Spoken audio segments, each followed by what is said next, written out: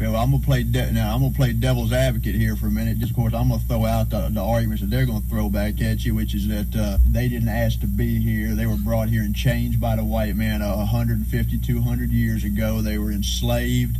Then they were set free. But even though they were technically set free, they're still under the thumb of the white man because we still don't truly view them as equals, and consequently, it's only fair that they be given a little handicap here in the form of an affirmative action program, or another little handicap over there in the because otherwise they would never get a fair shake from the white man, because whether we admit it or not, deep down inside, white folks are all, to a greater or lesser degree, still racist, and that they're never going to get a fair shake otherwise unless the government intervenes and levels the playing field.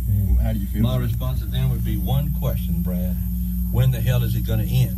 When do we stop owing you people if you think we owe you something? We're still turning our backs when they go down to the welfare office, when we know they're lying, they're not checking on it, and all this kind of stuff. Listen, Brad, I've got a daughter that works for social services. I wouldn't mention her name, but this is one of her pet peeves.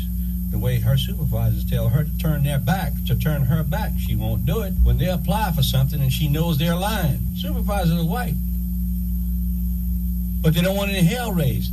Let me tell you something. People that get in a position of authority nowadays are usually older.